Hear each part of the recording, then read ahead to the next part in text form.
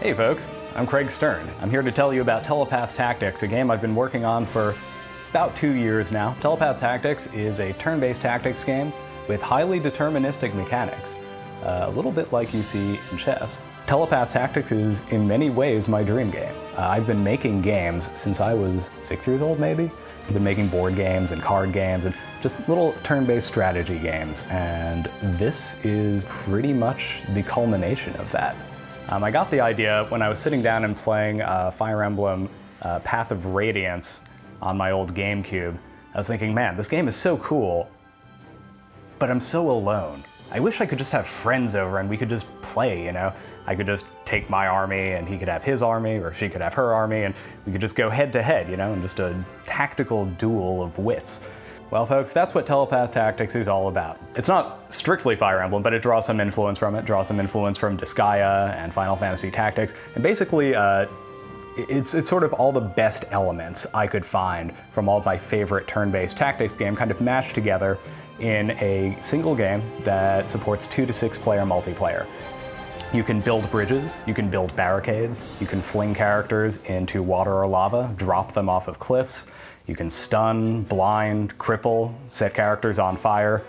There's backstab damage, so positioning is important. There isn't a whole lot of reliance on random die rolls, right? You're not going to just randomly miss attacks and then lose the game because you got screwed by the random number generator. It's a game of skill. There's so many intricate systems with their own unique ways of interacting that work together in a really cool way. They'll interlock.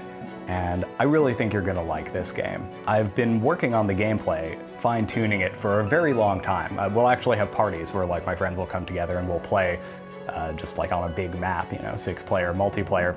And it's a ton of fun. That was how it started out, right, as a multiplayer turn-based tactics game. But part of the way through development, something happened. People just came up and said to me, hey Craig, this sounds awesome, but I really like single player. Can you take this engine with all this cool stuff that you've been making for multiplayer and also have a single player campaign? And because I'm a big softie, I said, sure, let's do it. Let's do it. It'll add months onto the development time, but I don't even care. If it makes you happy, let's do it. So this game also has a single player campaign with persistent characters and permadeath and leveling. More importantly than that though, it supports modding. Use the map editor to create new battles. They can create their own characters, their own items, their own attacks, their own character classes. Custom tile sets are supported, custom destructible objects. Literally everything in the game you can change and you can extend and you can create your own versions of it. It's really, really easy to mod. There's no hex editing or any nonsense like that. It's just XML. You just double click an XML file, edit it in any word processor you want. And it's actually made it really easy to develop the game. But I digress. This actually brings me to why we're running the Kickstarter in the first place. If this is going to be a single player focused thing with mod support, we need more content. When I first hired the artists that are working on this game, you know, I had enough of a budget to hire them to create all the assets for multiplayer. There's 22 different character classes in the game, and we have really good looking sprite art for them all, but each human character class, for instance, is only one gender. So all bowmen are men, all crossbowmen are women, all swordsmen are women, all spearmen are men. Really, really easy, saves a lot of money, but it causes problems when you go into single player. If you want to make a really cool Fire Emblem style single player campaign, you need a little flexibility, right? There's mod support, so presumably someone will keep adding stuff after it's released, but I want it to release with all the tools you need to make it work right from the get-go. We need sound effects. We don't have any right now. I looked into it, talked to some professionals that are really good at making sound effects, and it turns out it's going to be kind of expensive. Given just how many attacks there are in the game, like there's 22 different classes and each of them has, I think on average, 4 or 5 unique attacks, right, just for that class. So we're looking at dozens and dozens of different sound effects just for the character attacks. Then, you know, you've got to have sound effects for movement, sound effects for dying, sound effects for, you know, like when you click on stuff in the user interface. On top of that, we need more music. We only have a couple tracks in the game right now, and you know, we've gotten in touch with Nick Perrin, who's an excellent composer. He did the title theme music that you heard just before. I want to have a good soundtrack with a little bit of breadth so that, you know, when you're creating your own campaigns. You have a good selection of music you can use, and also for me to use, obviously, in the main campaign. We also need a bit of money to help promote the game.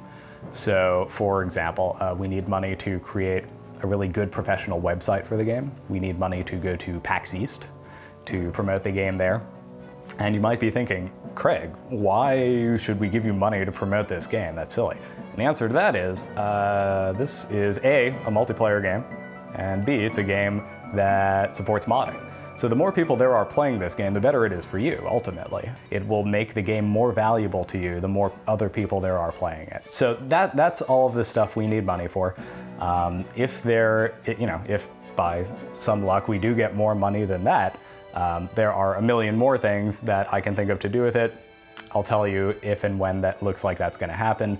But for now, those are the core essentials that we really need in order to release this game in the state of polish that I really think it needs to be in before I will be happy with releasing it to you. If you want all that stuff, please pitch in some money. If you look over on your right, you will see there's a whole bunch of rewards for helping back the game. Obviously, you can get a copy of the game if you contribute a certain amount. I believe it's $10. Contribute more, you will get early access. So you'll get access to the game as I continue developing it. You'll sort of have a say in how the development goes by telling me things that you want changed. You can get access to the map editor if you want to get started making battles and whatnot early on. You could have your own campaigns available for the game on launch day. That'd be pretty cool, right? Please, back the game and help make Telepath Tactics all that it can be. It would mean a lot to me, and in exchange, you'll get a really cool game for your trouble. Click the donate button and let's make this thing happen. Thanks so much for watching.